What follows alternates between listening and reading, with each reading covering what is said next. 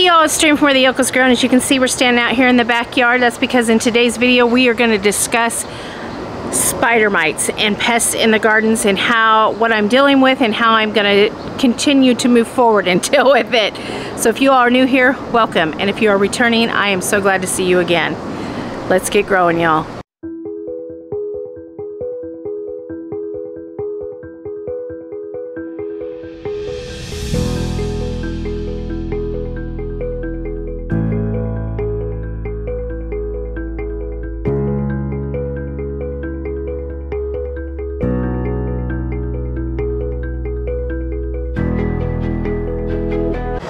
Okay, so if you all follow me over on TikTok, you've been seeing the situation with spider mites.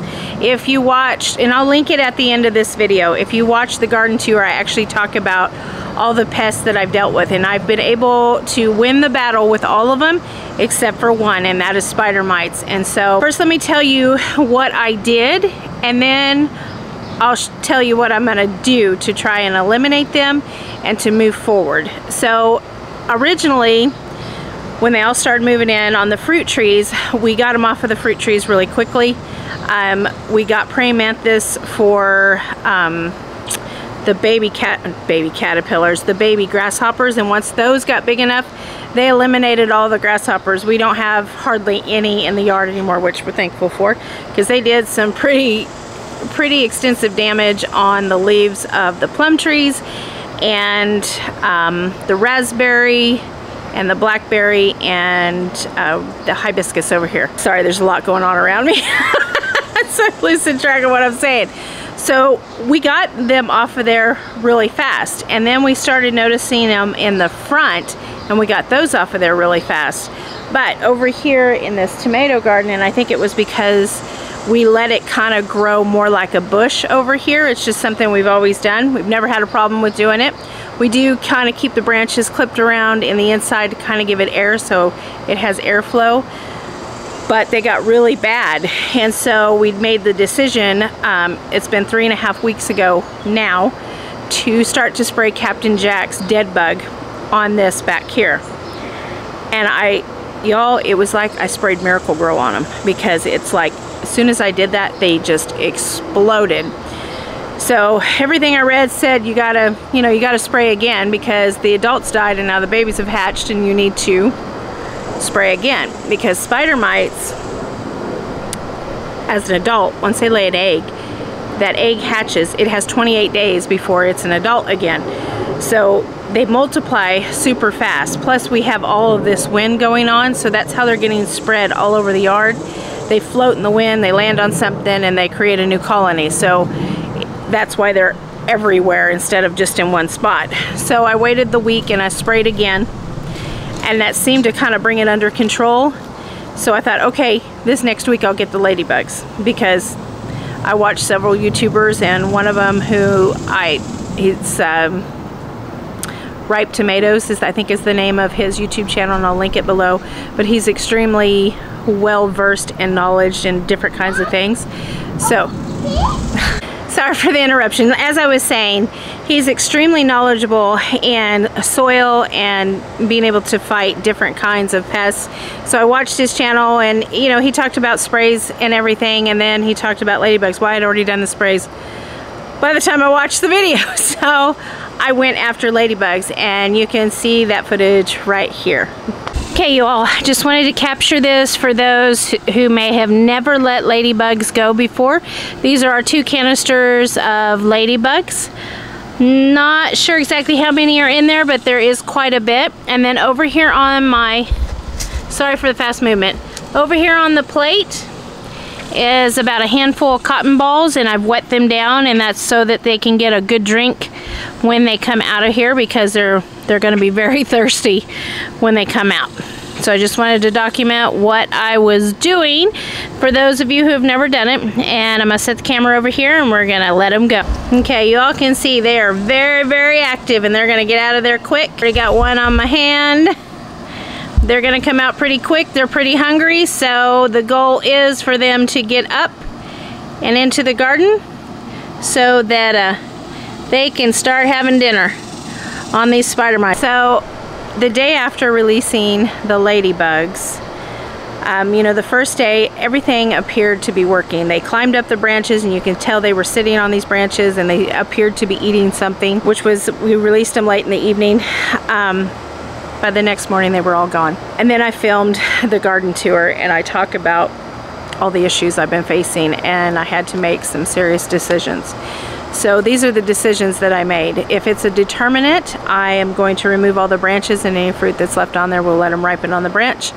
Take the fruit off and get rid of the plant, because the determinate at this point, most of them are as big as they're going to get, and they're probably pretty close to being done producing with this heat that we have. And so with the determinates that I had up front, after the first time that I sprayed them, we got that under control pretty quick, especially once we removed the leaves after the second spraying, which were a week apart from each other.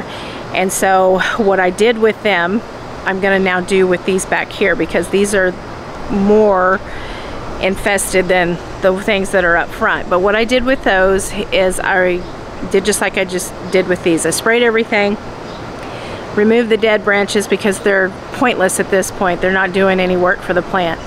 They're just taking nutrients away from the existing branches that are there that are healthy, and it's just better for your plant altogether.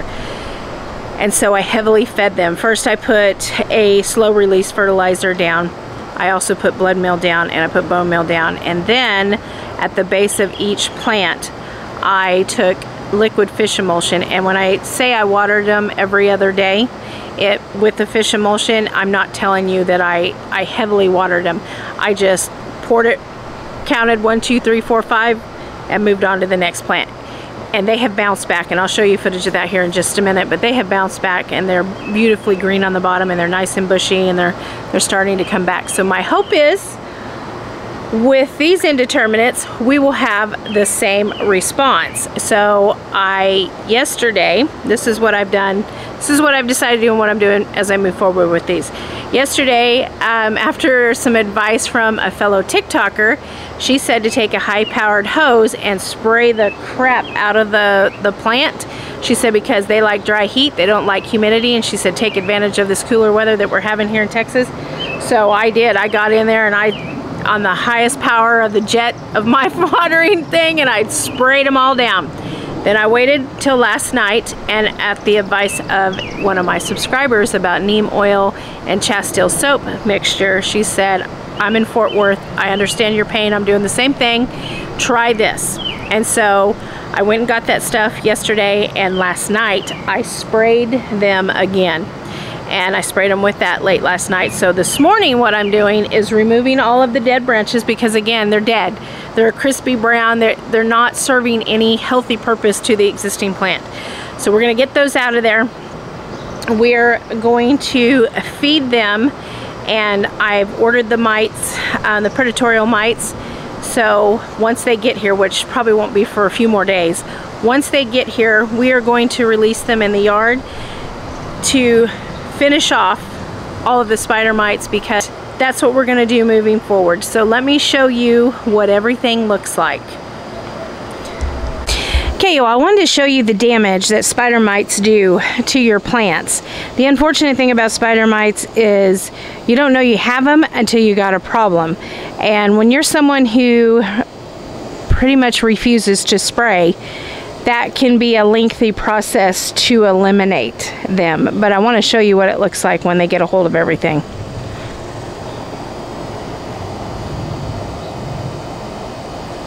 Okay, if I'm in the shadow, I apologize, but it's really sunny, even though the temperatures have dropped, but you can see. So I want to get up close to these plants. For those of you who don't know what spider mites, what the infestation looks like when it starts. So the first signs you're going to see is this dappling, trying to get out of the sun, the dappling of the leaf. And you won't see any webbing until the colony has gotten pretty extensive, and that's when you start seeing the webbing. So my first plan of action was to come out here and always kind of remove these and put them in some soapy water in a bucket, but as you can see, it's not worked. So we want to be able to get as much fruit off this plant as we can. All right, let me show you what's going on over here. You can see that I've been trimming off, but here, look, the plant is dead. That serves no purpose to this plant. So we are going to heavily get that off of there. Now let me show you the other plants. I don't know. Hi, baby boy. I don't know if you guys can see that, if I can get close enough and it'll focus in on it. But these guys are pretty much dead. So we are going to completely eliminate them. So be careful. Well, you're stepping on things. Be careful. So we're going to completely eliminate them, and then you can see what's going on back here. And so we got to get, these are our summer heat tolerant tomatoes. And of course I still haven't picked that up from the dog, but you can see what they're doing, and we got to get that taken care of.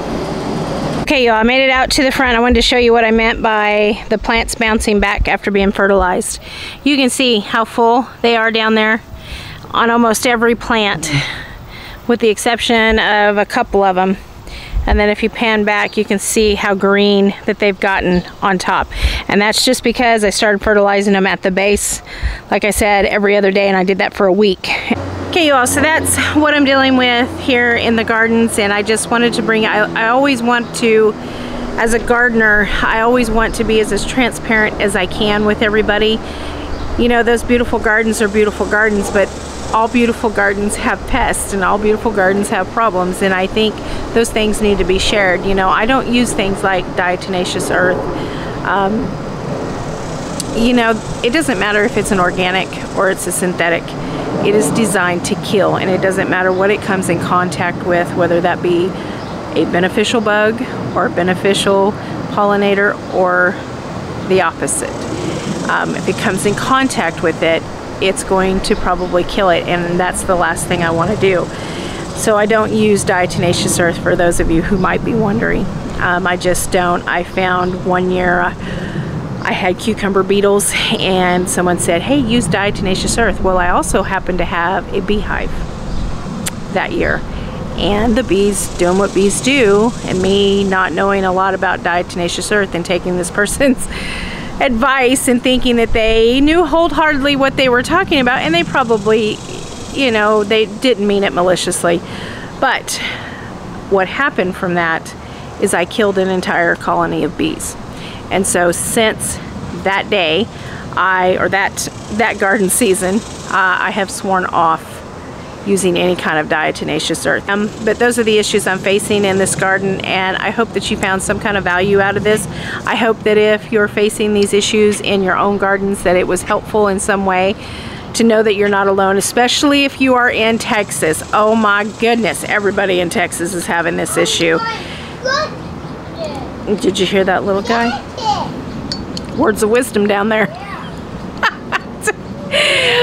If you are new here, don't forget to subscribe and hit that notification button, because new videos are posted often, and I would hate for you to miss anything. Till I see you in the next video. Updates will come in the form of shorts on the channel, so be on the lookout, and if you hit the notification button, you'll get to see those when they come out. Until I see you in the next video, you all take care of yourselves. More importantly, you keep your heads up, and no matter how you do it, no matter what is going on, no matter how many struggles you are having, remember this one thing: you are not failing. Failures are opportunities waiting in the shadows for you to pick them up. You all keep growing. Bye-bye.